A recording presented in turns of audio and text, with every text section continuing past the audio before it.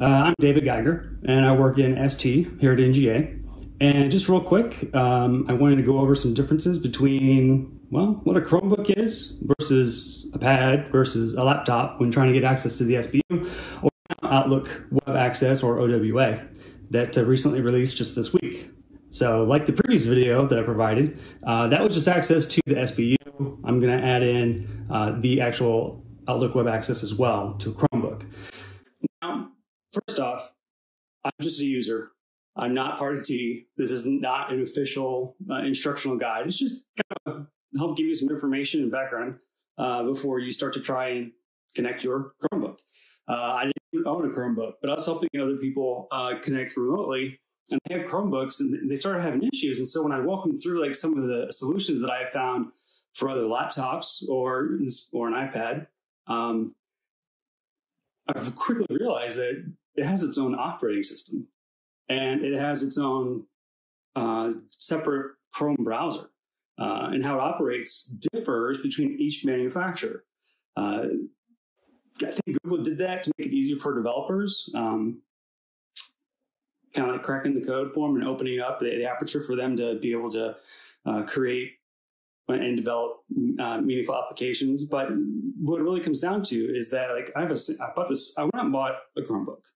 I bought this Samsung, and it's quickly becoming known as one of the biggest problem children when it comes to using Citrix. Some of my other users who are using an Acer manufactured Chromebook aren't having the same issues that I'm experiencing with my Chromebook. So basically, just real quick, to access the use a CAT card on an iPad, I have a Thursby external connector. This is actually a separate device. It's about $200 that you have to buy separately. I had to buy an extension because of the new connector, the USB-C type connector on the iPad, and no longer just the Lightning. And then also, this connector also works on my phone. And why do I have all this? Well, because I do a lot of outreach with private sector mobile app developers. I'd like to know exactly what kind of technology is being used. Hence why I went and bought this. Because when the stay-at-home order was kind of a rumor, I thought to myself, because I do a lot of teleworking and have based upon the job that I'm in, but I was like, I know a lot of people at NGA that don't know, they haven't gone through the headache that I went through, which was trying to attempt to remote log in using my Microsoft laptop. I have a Surface Book 2. So I created a teleworking guide that has all the quick links to it, and I'll probably put it in the bottom of the video. But if not, it's bit.ly/2,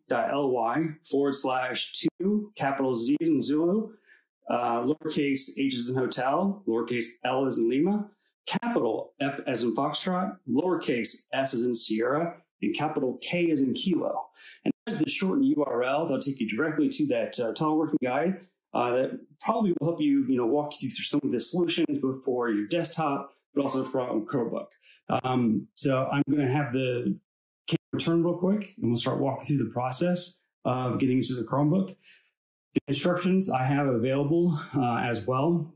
It's in that teleworking guide, but big shout out to DK Stewart, because working with him and compiling all the instructional information into one document is what we created and made available. So hopefully this helps. And in the end, if this does not help you and this does not fix your Chromebook issues accessing to NGA's SBU or also to the Outlook Web Access, if you download the app Rocket Chat, and you put in the server rocketchat.gs.mil, there's a room inside there called SBU_OWA. Probably best if you do that from your different desktop computer if you have one, or even from your phone. Because inside of that little chat room is what T has set up for you to be able to submit some of these queries and questions. We don't know what to fix. We don't know what's broken. So make sure you have really available the make, model, manufacturer, and your OS version of Chrome. For those that didn't know, and I didn't know, the reason why Chromebooks become so popular is, A, it looks like a laptop. It's not a laptop. Think of it more as like Android phone that doesn't have the ability to actually like call anybody. Kind of like my iPad here. This is not a Mac. This is not a Mac. There's no hard drive on either one of these. It has its own steady, solid state drive. So think of it like as a flash drive, what you use for a USB stick for. But it does have the capability of connecting using the CAC reader. It's also been really good for kids who are doing teleworking or teleschooling, not working, for doing teleschooling. And the price point, I'll get this for $500. So once we actually can get over the hurdles of actually accessing remotely to the SBU or to Outlook Web Access, this would be a viable tool for remote access. It's just getting over that hurdle first. Just like this is a good tool. Just like my phone is a good tool, but I had to get a Thursby totally separate CAC reader for it to work. Now my laptop, that was easy. No problems there whatsoever. So let's get started. And again, I hope this helps. And if it didn't, go to rocketchat.gs.mil or just download and install the app RocketChat. And remember the user group name is SBU_OWA once you're in there. Remember the server setting is rocketchat.gs.mil. So let's get started. Okay, so first things first, you want to make sure you have a CAC reader. This one is a USB-C type. There are many different CAC readers in the teleworking guide that I created. If you want to look at that, there's actually the drivers for all of them. You don't need to download a driver for a Chromebook because that's one of the other selling features of the Chromebook because it has everything in it.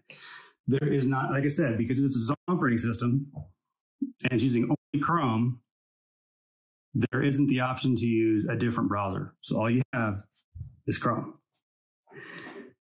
So I've already logged in, as you can see, using my Gmail account. You have to have a Gmail account set up before starting a Chromebook. For those that have been using their Chromebooks, they already know that. For those that are new, that's something you have to look out for. One thing that really helped was that I created a separate Gmail account just for this Chromebook, and it resolved a lot of the issues. Now, that tip came from DK Stewart. So this is our homepage.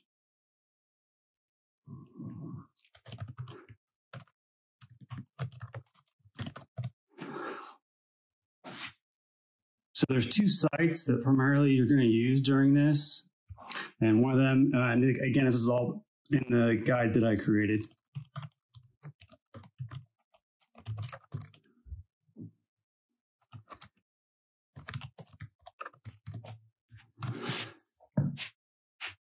So military CAC has been pretty much the go-to for any type of CAC issues.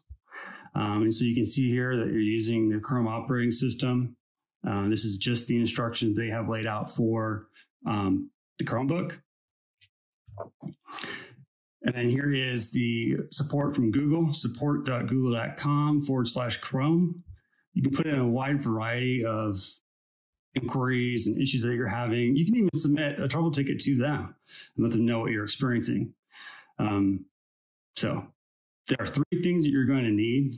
Pretty easy. You're going to need a Smart Card Connector app, which is on the Chrome Web Store. You're also going to need an Install Card Middleware app and install all necessary root and intermediate certificates. So the root and intermediate certificates are going to be available on the military CAC website. And they're listed here. And I literally installed these starting at 2, 3, 4, then 5, and then all. That's the order of install that worked for me. If you did it a different way, let me know and we can update this video. But so far, just installing these at the exact same order has worked the best. Once you've installed those certificates, and this is after you've installed the other 3 apps that were mentioned up here earlier on the Chrome.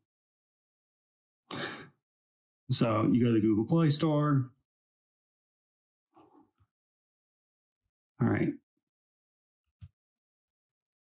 So the first thing we're going to search for is the Citrix Workspace app, which you saw here. I've already installed it. There's not an update. Also, if you didn't know, the Chromebook update, the operating system will update by itself at night. So sometimes if you get on a Chromebook and it's acting a little bit funny, you can revert back to the previous operating system version. That's usually what happens, is that a new Chrome is available. So the second app you're going to install is the Smart Card Connector. I usually just put in Smart Card to see what I get. And none of these are what I want. Sub Rosa, that's the Thursby software, the puck that I showed you. So let's go Smart Card Connector app. And it's also nice is a touchscreen.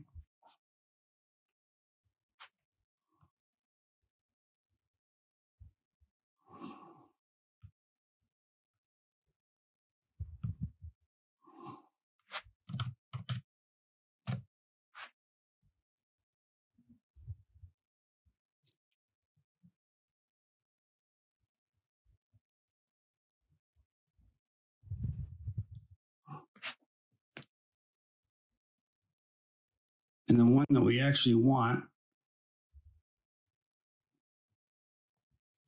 looks like that. And you can see that it's already connected and it sees my card reader right here. You can add a separate reader, but it does this all on its own. It's always running in the background, which is nice.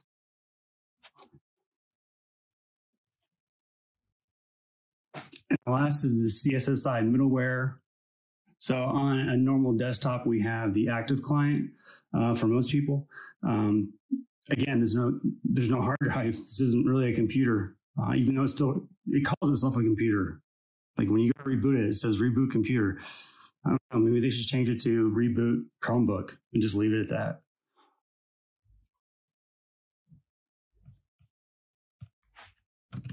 Again, I'm not the authority at NGA when it comes to IT issues. I'm just a fellow user like you who had issues with a Chromebook.